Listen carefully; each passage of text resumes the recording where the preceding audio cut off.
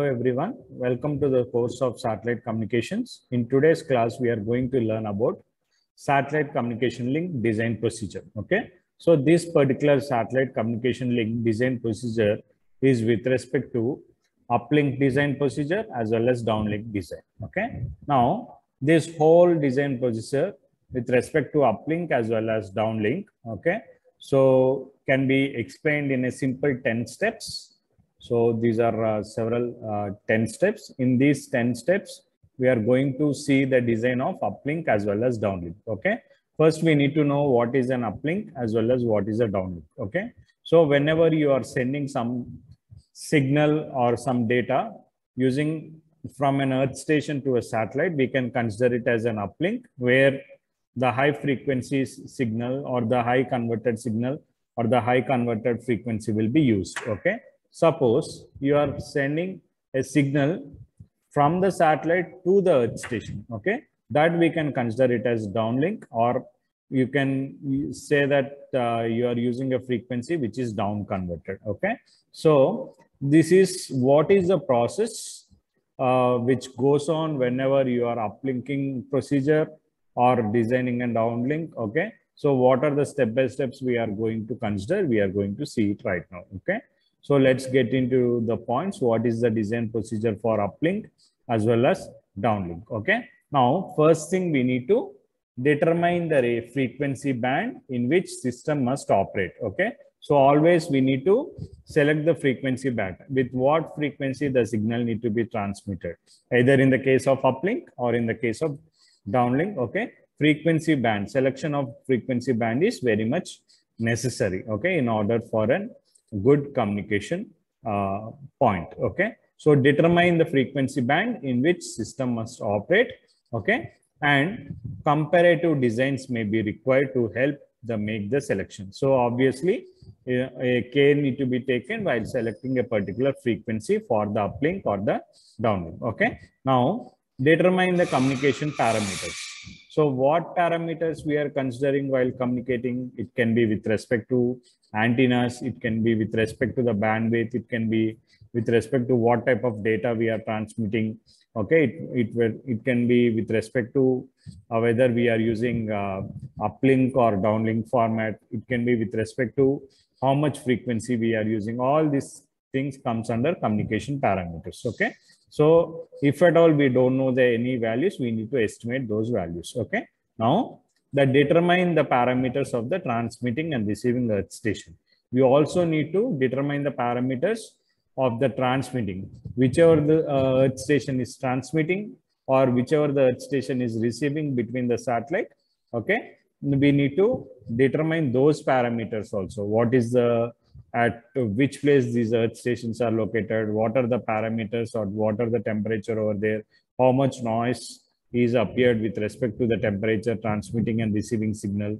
Okay, and several antenna parameters are also considered. Okay, which is able to transmit and receive the signal with respect to earth station. These parameters are also very much necessary. Okay, now start at the transmitting earth station. Now, if we are considering a transmitting earth station, we can consider, as I've already said, whenever you are sending a signal from an earth station to the satellite, we consider it as an uplink, right?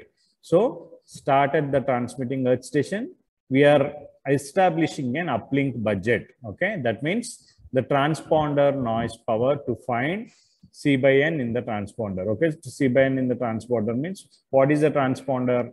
Okay, so whatever the data we take, that will be again transmitted to the desired location that a transponder job is. Okay, so carrier to noise ratio we need to find out in that particular transponder where this particular uplink budget is used. Okay, so in order to transmit a signal from an earth station to a satellite, okay, the signal to noise ratio C by N or the noise power of a particular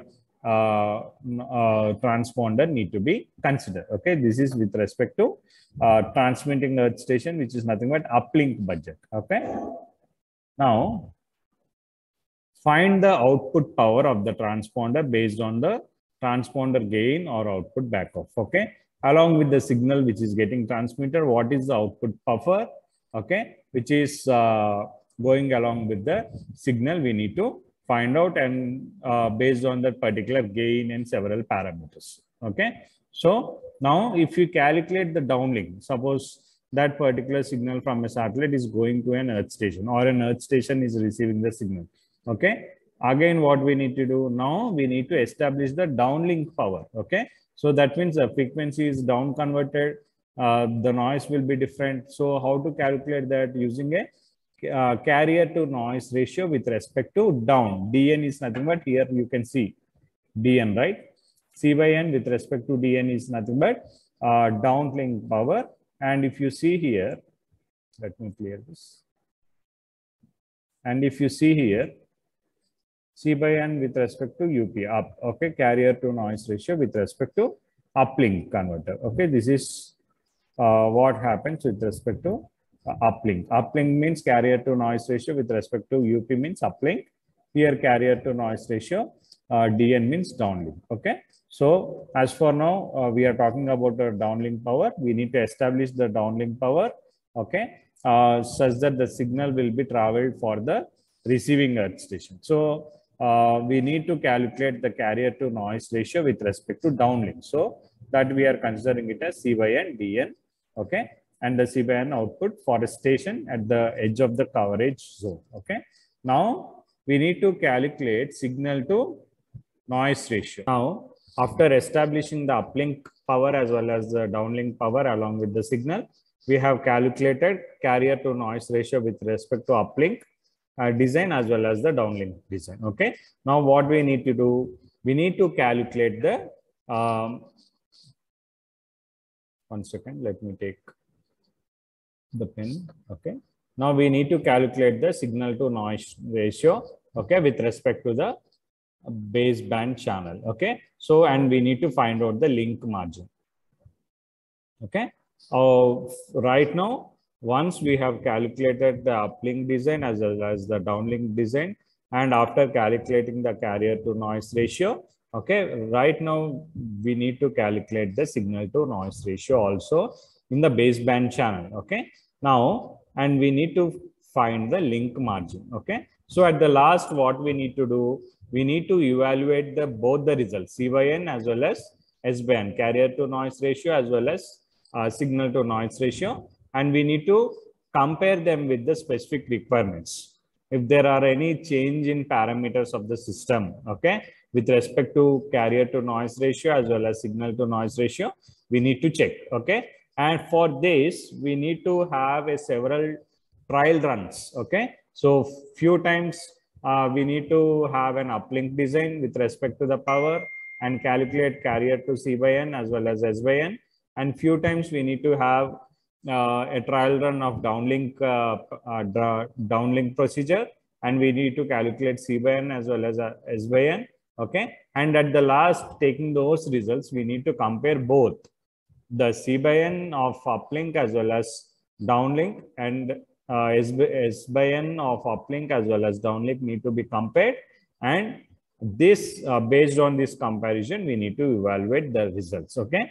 So this happens not by taking a single value, by repeating it in multiple times, okay. We can compare the values of carrier to noise ratio as well as signal to noise ratio, and we are going to come for a conclusion if at all there is any change in parameters of that particular system or not, okay. This is how a particular uplink as well as downlink design will be considered. Now, after comparing both the noise ratios, we need to determine the propagation conditions under which the link must operate, okay. So whether it can be an uplink or a downlink, in which conditions it need to operate based on the comparison of the results, we need to decide, okay.